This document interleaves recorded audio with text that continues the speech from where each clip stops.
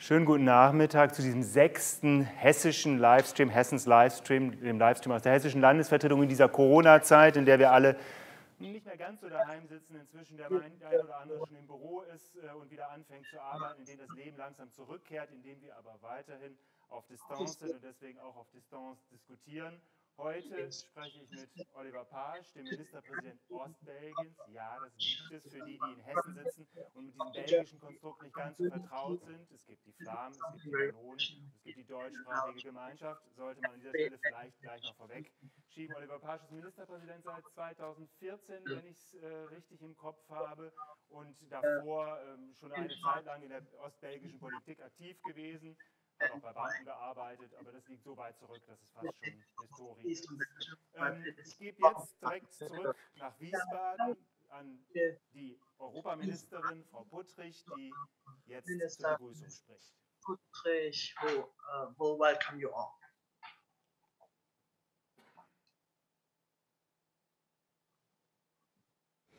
Herzlich willkommen, sehr geehrte Damen und Herren und liebe Gäste. Ich freue mich, dass Sie heute dabei sind beim Betrachten der Situation in Belgien.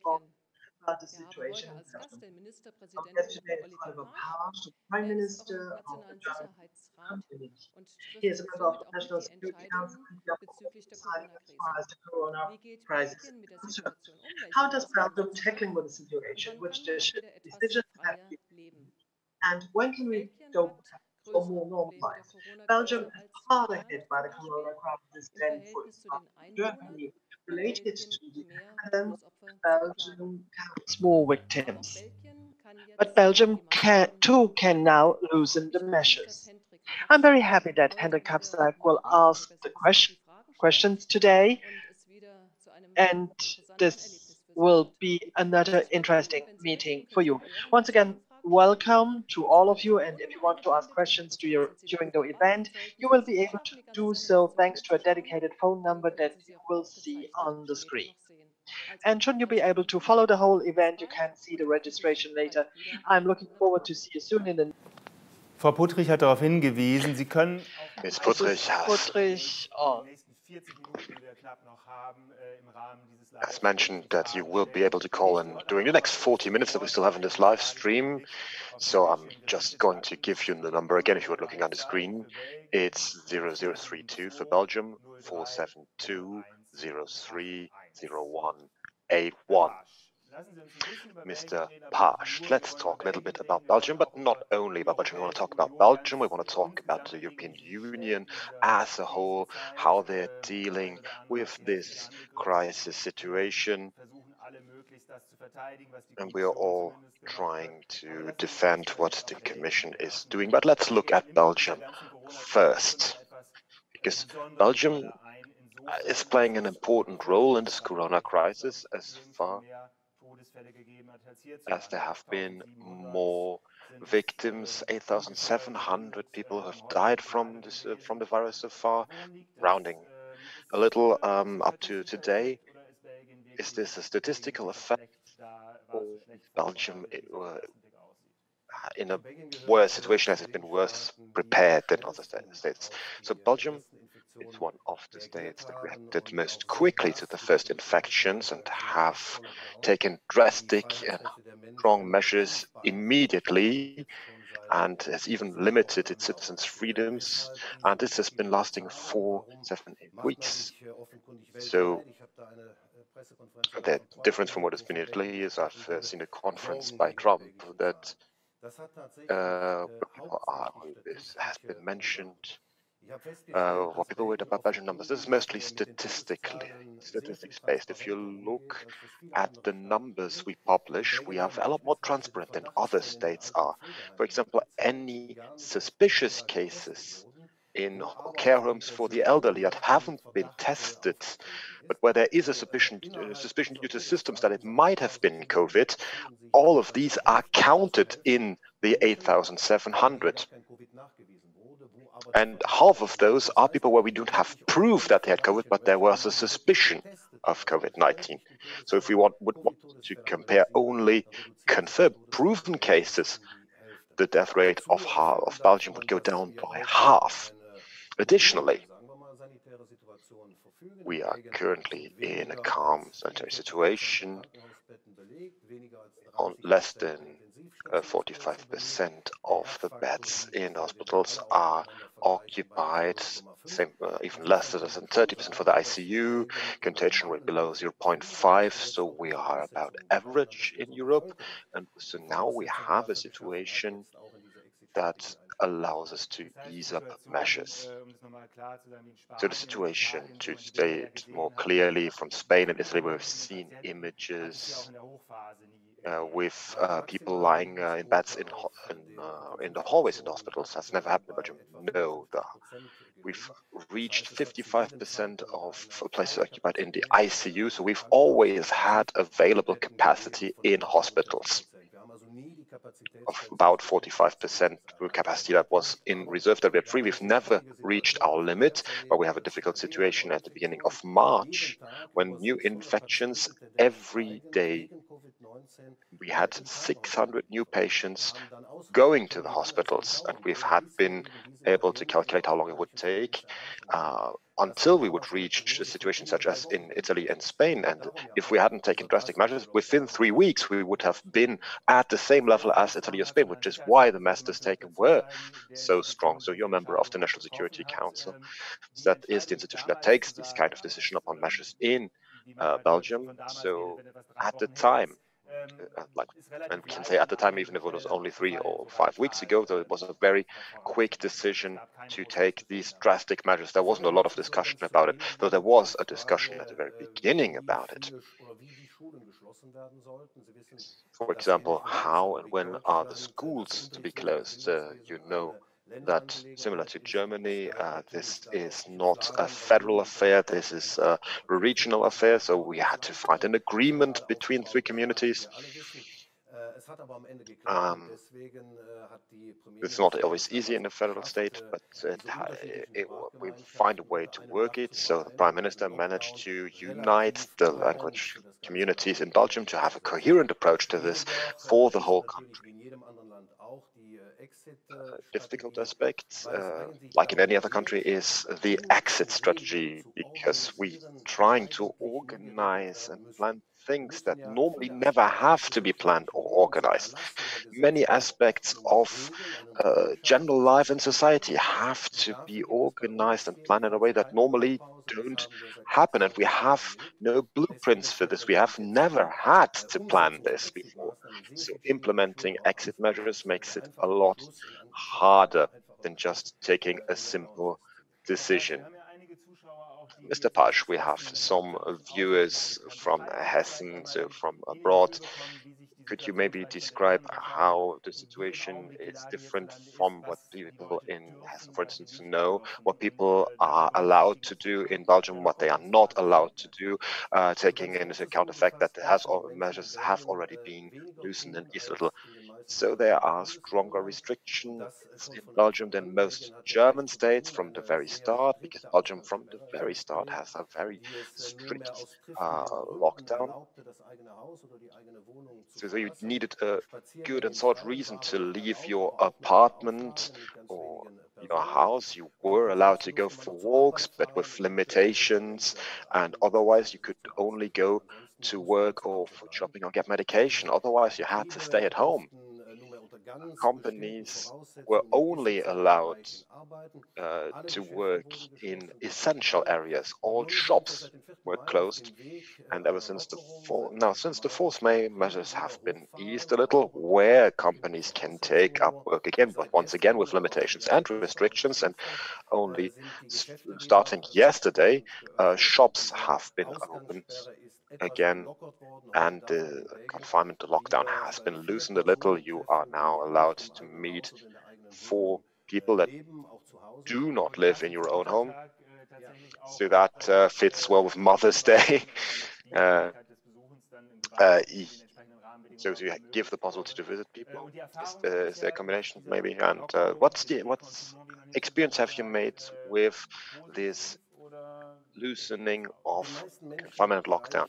Well, for most people, these recovered freedoms are insufficient from their personal point of view. And I completely understand that, because people compare this with the situation in other countries and neighboring countries. They look at the situation in Germany, North Rhine-Westphalia, where you just have more freedom to do things than in Belgium, which is of course linked to the different situation in Germany than in Belgium. But so far we have not been able to observe a negative aspect from loosening the measures, but we have to be honest. And if we look at the numbers, we can only look back at what happened 7 or 10 days ago. And we cannot say what impact opening shops yesterday will have on hospitals today. We have to wait for that. So maybe next Monday you can say this has worked, we can take the next steps, or not. The Belgian National Security Council will decide further easing of the measures tomorrow. There has been some exchange on that, but it'll be very limited, because we cannot know the effect of the measures introduced yesterday. But as I said, the capacity in hospitals is currently very low. We have more than 70% capacity in the ICU, intensive care units in all hospitals. So we have huge capacity reserves in order to absorb an increased number of cases. Now, if you said that tomorrow there will be further loosening, what will happen? So to the very beginning of the exit strategy, a number of phases was announced, started at the 4th of May. The first phase continued on the 11th, so yesterday. The second phase will start on the 18th of May, and then we will go for the third phase on the 8th of June. For the second phase or third phase, we were looking into possibilities for sport, for outside activities. For example, some sport clubs may have the possibility to become active again. Schools, certain classes in schools will be opened again on the 18th of May.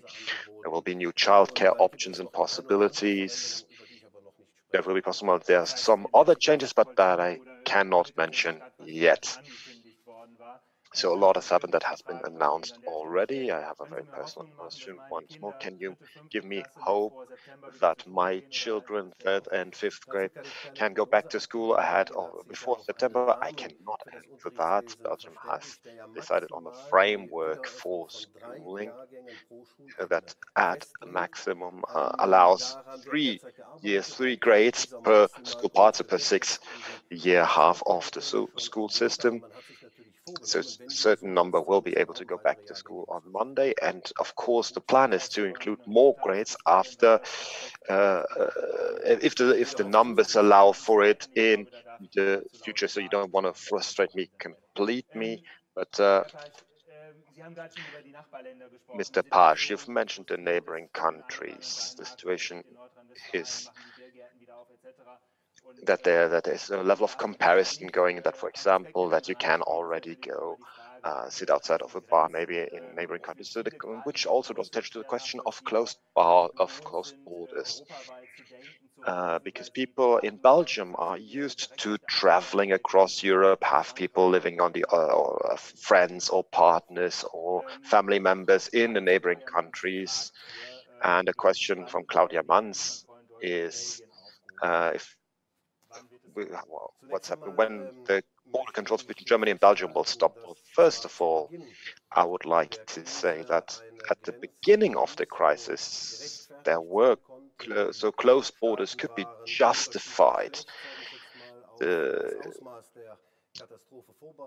damage was different, different levels in the states, had to act locally, did it at different speeds, so it made a lot of sense. So I can understand why borders were closed at the beginning.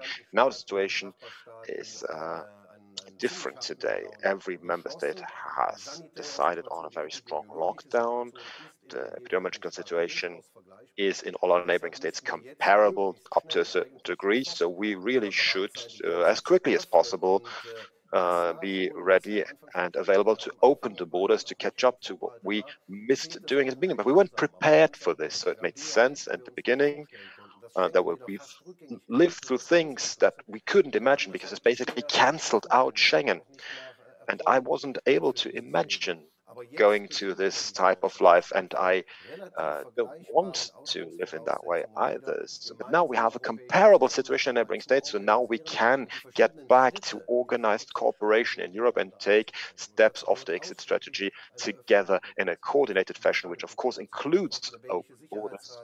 And the National Security Council has decided at the Day of European Community on Wednesday that the borders are to be opened, that this list of essential reasons to cross borders will have further reasons added on. And from the point of view from Belgium, everything that is allowed in Belgium should be allowed to cross borders as well. This is, however, limited by two conditions. The epidemiological situation has to be comparable in the neighboring states. I believe that is the case, but it's something that has to be verified. And of course, the neighboring state has to agree to that, because even if we allow Belgians to leave, the other country has to allow them in as well. Otherwise, it doesn't work. And if we have good analysis of the medical situation, and if the German Minister of the Interior, Mr. Seehofer, allows this, we could open the border. But this would mean that Mr. Seehofer has to give his okay.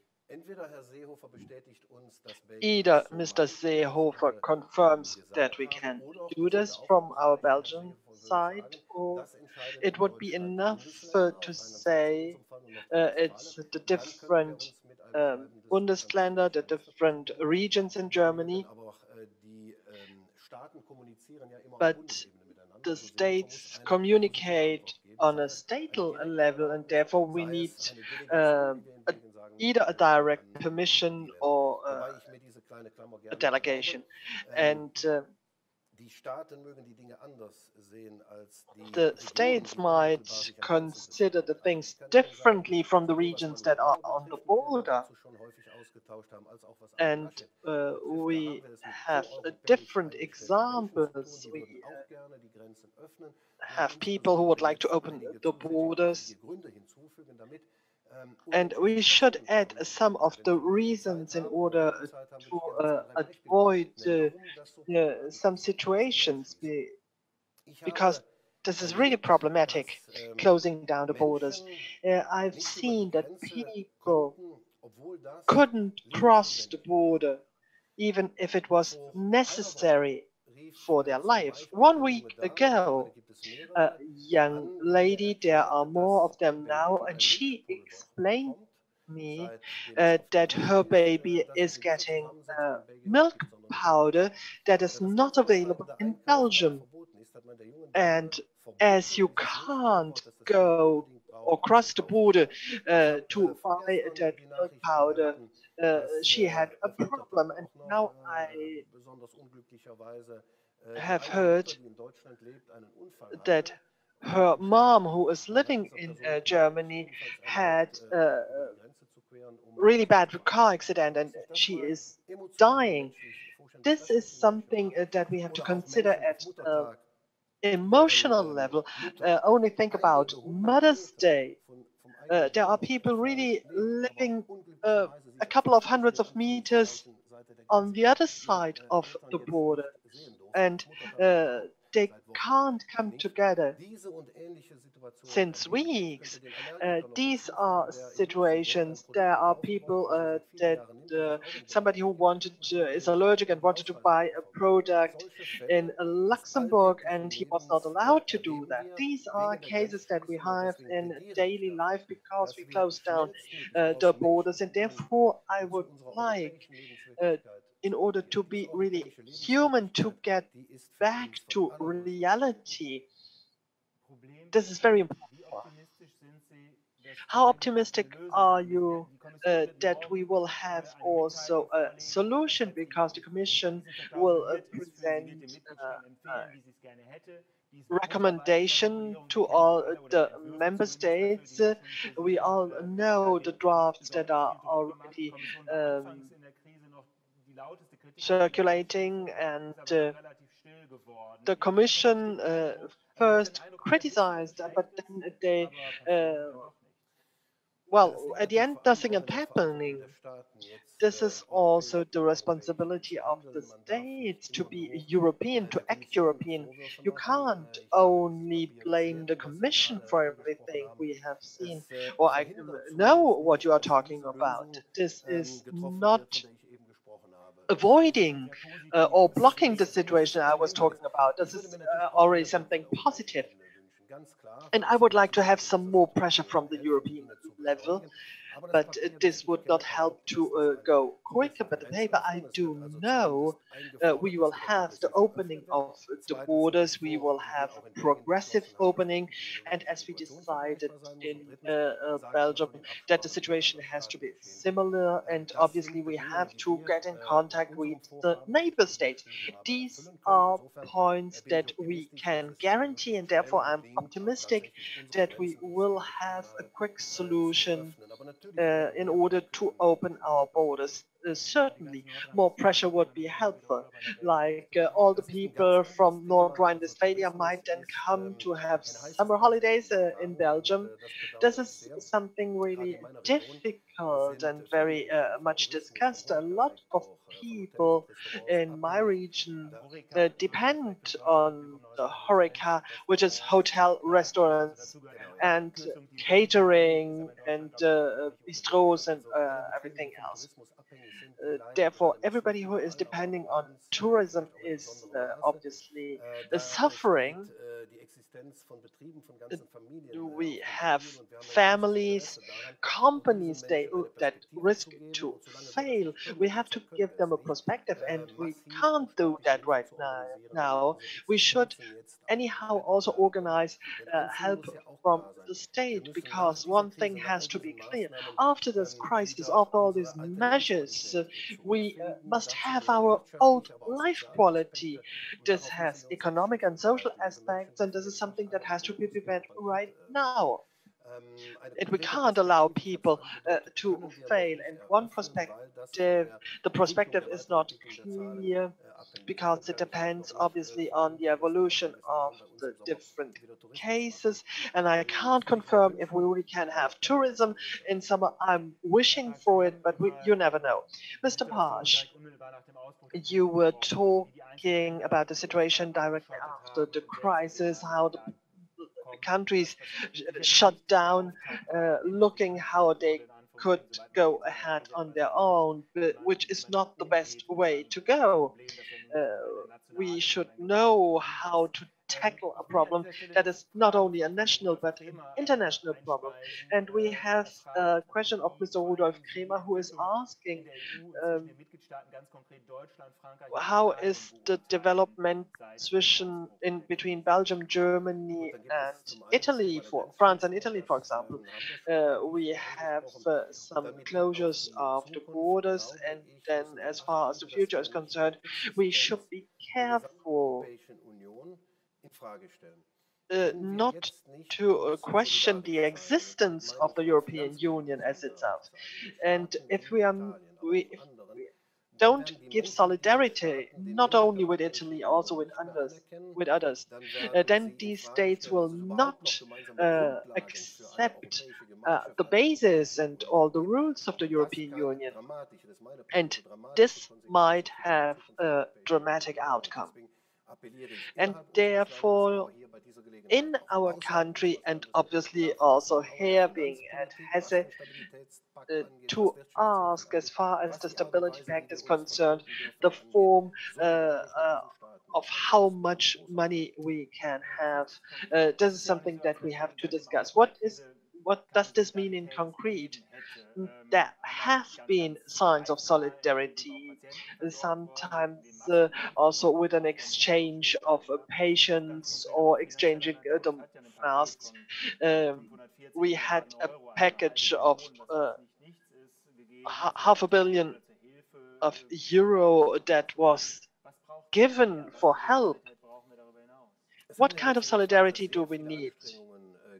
Right now, we had different approaches to give economic help, possibility also to have personal protection, and the opportunity to use the cohesion fund and use those means in order to be active in the corona crisis. Well, many already have taken this opportunity, but I am talking about the midterm. In the Stability Pact, we can foresee that a lot of states will not be able to keep up with the stability factors and rules. Then we should also guarantee something for them. And have to guarantee that these states will have a huge crisis. And we have to guarantee that there will be fees that they can then pay back to the bank. We should talk about Eurobonds if the alternative that the Commission is, thanks to the AAA, getting or lending money from the banks. But we do need a lot of flexibility and midterm solidarity with all of the states that had been hit the most. And just to try a AAA rating Eurobonds, all in the hands of technicians. The Italians, French, Spanish do not need any loans. They don't want to have further debts. They want some money, they want help. And this should be organized by the states like Sweden, Denmark, Germany that have the opportunity, the possibility to do so. And the Commission is trying to balancing how many things they can give. Where would you like to see solidarity? Do we need a lot of money, a lot of solidarity? It seems clear to me that we have to find a way somewhere in the middle. I had mentioned it earlier, it will be necessary to take on some debt, to take credit, because this will have to be necessary. I don't think we can avoid this, but it has to be allowed and it has to be possible under acceptable conditions. And I'm also in favor, clearly stated, that there need to be aids, that there need to be different types of aids for the states over several years in order to re-establish and stabilize the economical policy structure and basis of these countries to reestablish them afterwards, because it doesn't help anyone if we have a European Union with a completely bankrupt Italy at the end. This doesn't help Germany either. Our economic relations are so tightly knit with each other. It's in our very own interest that all our partner states become stabilized. If we don't do it, and I have applied this earlier, people will not forgive us if we do not help. And that can only end badly. We've already seen that in Italy, especially looking at Germany, well, that there has been some skepticism with Italians looking at Germany to face it very carefully. But you also have, of course, Dutch or Flemish or German taxpayers that tend to be skeptical at this point. How do you explain to them that their money is going into other countries to help? Well, even the states that you mentioned in Belgium have a strong interest that a country of the size of Italy has a stable economy. It's in our very own interest, because our own economy is linked to their economy. And if we don't have any trade with them anymore, it would hurt our own economy very much as well. So it's our own interest in not only from a political and economical situation, it's also peace interest, because the European Union is the greatest promise for peace. This is not just to preach a small fish on a Sunday. No, I'm from an area where we have lived through wars, where we have had bad experience from war and the time after war, and we know how important the European Union was for even to have a German-speaking community of Belgium, and all of this would be risked if we do not show enough solidarity, if we do not help our neighbors. We have to ask ourselves, what is too much resistance to this? So financing this over debt, over redistribution within the EU, what is your answer to this? So I am under the impression, and I regret this deeply, that Eurobonds or Corona bonds do not find unanimous acceptance in the European Union, so pragmatically we have to find alternatives to this. So the way the Commission and the Member States are going to take now, if I read this correctly, is that the European Union and the Commission will try to amplify and take over these credits, and that the member states can access these funds then. I'm not sure if this is a viable alternative, but I can see at least a philosophy and the idea that was behind the Eurobonds will still be applied with it, this idea of taking over debt jointly. So what's the position of Belgium in all of this? Because we're always talking about the south, where France is included by now, and we're talking about the north. And Belgium has always been north and south at the same time. So what's Belgium's position on this? Well, we also have to survive a huge economic shock, so we're expecting a regression by -8%.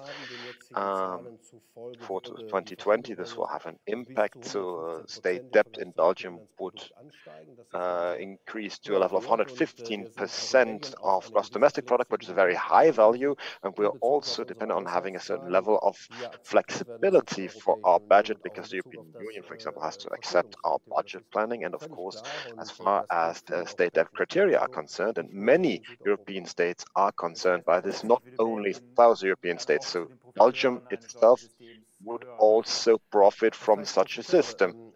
Well, people who profit from this, well, it means Belgium would be given the opportunity to find its way out of the crisis. And economic aid is simply necessary in order to enable economies to rebound after the crisis, to rebuild.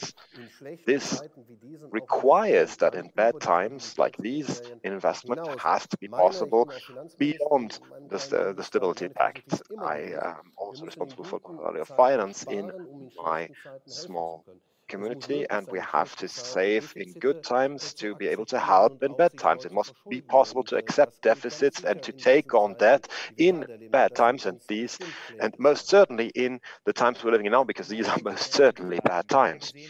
To stay with Belgium for a moment. So we have a government which is more of an emergency government that has mostly been formed in order to tackle the crisis.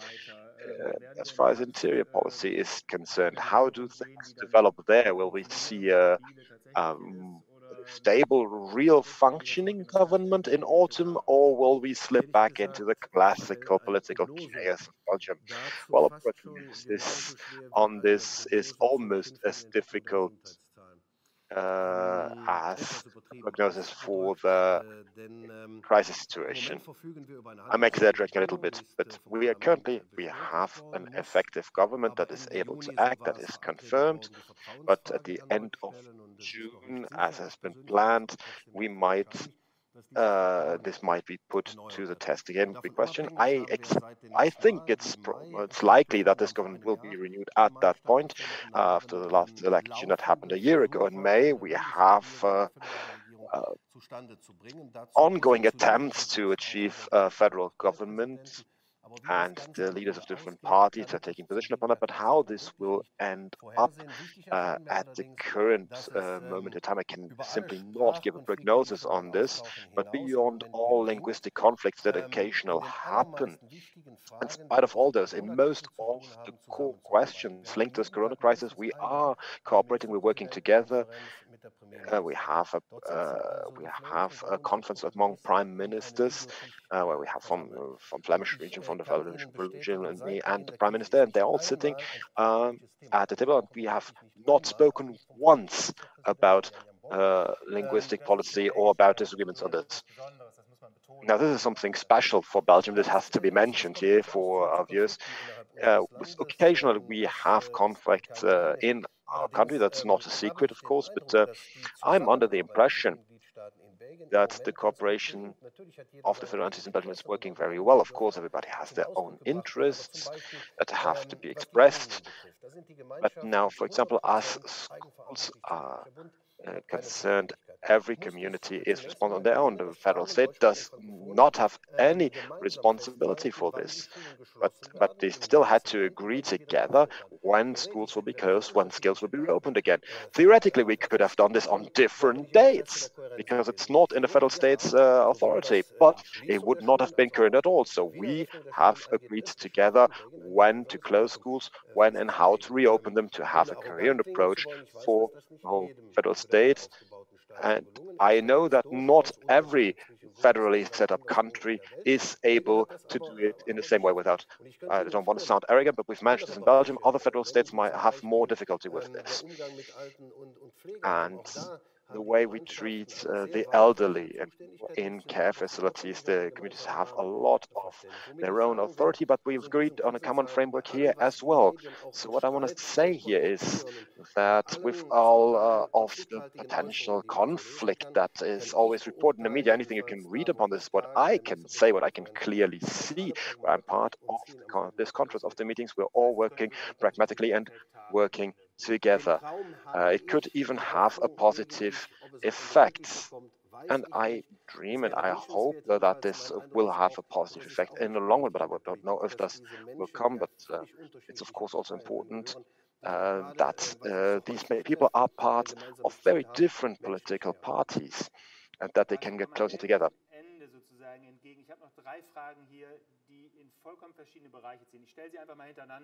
We're approaching the end. I have 3 questions here. It's not really possible to link them together because they're very different. I have a question through the hotline.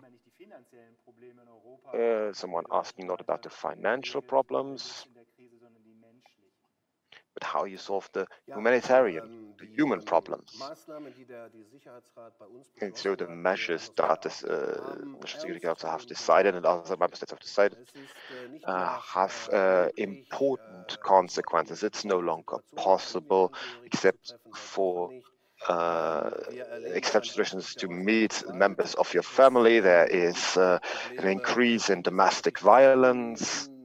There are difficulties in how people live together. This has strong psychological impact, and we have to take this seriously, which is why I said a while ago already that even if we understand the necessity of those limitations, we have to offer people a perspective. We have to help people. But we have to understand we cannot risk that our efforts that the Belgian population has taken up for the last 7 weeks, that all of this becomes undone by loosening measures too quickly. Because if we have an exponential increase of occupied hospital beds, then we would be in a situation comparable to Italy again, and then people would not be able to be admitted to the hospital independently of if they have COVID or not, because you can go to hospitals for other reasons. So that would all be for naught, all the success we've had with our 7 weeks of effort, so we cannot lose these successes. So we didn't talk yet about the second wave of cases that might then lead even to a new lockdown. But this is something that is very near and very far at the same time. Concretely, Julia Wiekel is asked, in the quarantine, do we still have quarantine when we are coming from Germany to Belgium? And this is also obviously connected to people working. We should differentiate. Generally, who is coming from Germany to Belgium or vice versa, we have this quarantine of 14 days, 2 weeks, but there are a lot of exceptions on both sides of the border. If you living near to the border, working in Belgium and living in Germany or vice versa, if you have a partner that is living on the other side, then you don't have quarantine. And especially also for questions, if you want to go to a funeral, to the doctor, or participate in a marriage, all these are important points that we accorded in between Belgium and some of the German regions, and in this case we do not have quarantine. In other cases we do have quarantine. And I would like to add several things like visiting family members, or being able to buy something in the neighbor country. And we in Belgium, we ask people to buy things really in their country, but very often if you are on the border, then the shop on the other side of the border is nearer. And why should you have 20 or 30 kilometers to run with a car? In this case, it's useful that you go to the other shop. If you are talking about a family, people that are working, that are living just next to the border, we can't allow people to travel. And as people in Belgium, we can't allow more than what we are allowing people in our country. We have to be careful, because otherwise this wouldn't be fair. And therefore I'm for opening the borders with all the things I've already told you, and obviously then going ahead step by step. Now I have a question, and this is a difficult name. Orsolia Feldeschi. I would like to know which kind of the industry is hit, particularly in Belgium, where you need more help from the government. Brussels Airlines would like to fire 1,000 people out of 4,000. We already talked about tourism. Now we have the problems everywhere. We had a study in the whole country, and we see that at the end no part of economy or third sector, everybody is hit by the crisis. I already said it related to tourism, and probably tourism will suffer more because we still don't have a perspective for them. I mean, they can restart since yesterday, like the shops, but the restaurants, the hotels, or the bars, they don't have anything. They don't earn anything, but they have to pay. And those who might have an advantage are not there. No, obviously, food was obviously winning more, because it was the only thing you were allowed to buy in the last few weeks.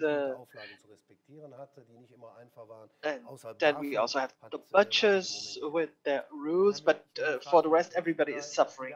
And I do have a question, Mr. Buchmüller. The high death toll in Brussels, it's a statistic question. Yes, it's a statistic question. Therefore, I ask everybody to go into detail, because there you can also understand the problem. All the deaths in the hospitals or in homes for seniors are considered, and all those who died in the hospital might or should be tested. But in the homes for elderly people, not everybody has been tested. And if you put the two numbers together and you see that from the 8,700, only the half of this data is relating to people who died because of COVID.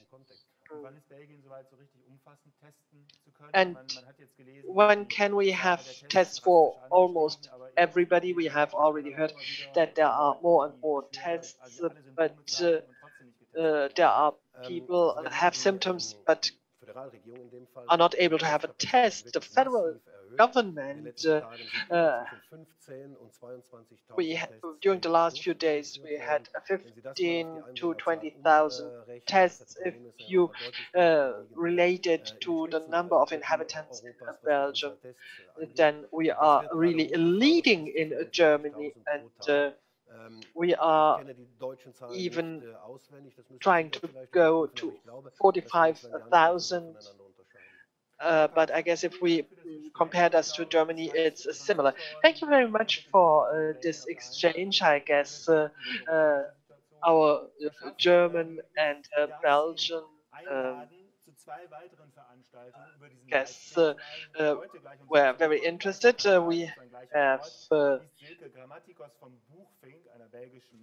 Silke Grammaticus Buchfink, a library in Brussels. And I do not know what she will be reading, but it is a reading for children. And on Thursday at 1 o'clock, we have Michael Kraus here from the German embassy, and obviously we will talk about financing, solidarity, and death. And now I ask you to grab your coffee, your tea, or if you don't want coffee or tea, whatever you want, and please come back on the 17th. Thank you very much.